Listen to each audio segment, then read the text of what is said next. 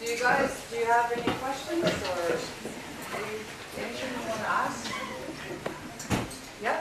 You have a plaid pattern on your shoulders. Is that? Oh, on my blanket. Yeah. Do you want to share or do you want both share? When we were allowed to start the Indian dance, when we were getting ready to come dance with Queen Elizabeth when she came to the Nanaimo, my grandmother came into my bedroom and took my blanket that was on my bed and she dyed it green. It was sort of a blue color. And my granny put a tree of life on her blanket for it. She did that for all her grandchildren that were interested in learning at that time. And because of Andrea's enthusiasm and passion to keep our culture alive, I passed this blanket over to her. And this is our granny's work. And it's been patched so many times because we want to keep it alive because of where it came from our grandmother. Our granny lived to be about, they say about 102. She was my mom's mom. 103. And yeah, she's 103. But we didn't have birth certificates and that. We didn't have English names, so my grandfather kept record of it. And we found his Bible years later that had our granny.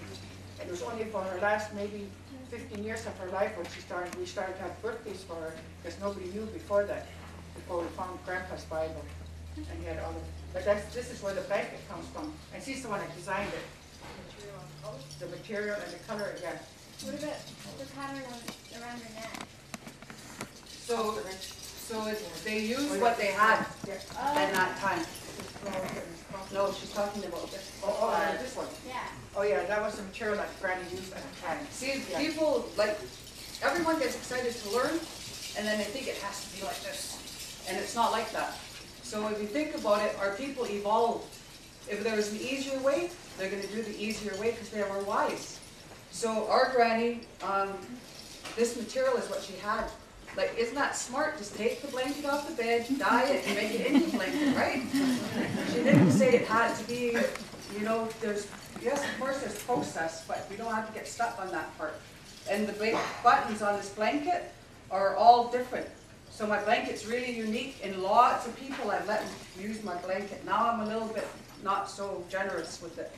And then we had guests. These are early 19th century buttons on my blanket. And we had guests come to our community off of a tour boat. And then an elderly lady came up after and she goes, you know what, I have all these old buttons and I didn't know what I was going to do with them. But now I know what I'm going to do with them. I'm going to send them to you. Give me your address. And I was thinking, you know, I was thinking in my head, my young mind was going, yeah, okay, whatever, so to see if these buttons show up. Sure enough, just before we had the memorial potlatch for our grandmother, these buttons showed up in 2 toilet paper tubes. And they're all 19th century buttons. And so I thought I'd honor that lady for giving them to me. And I took some of my other ones, I'll put them on here.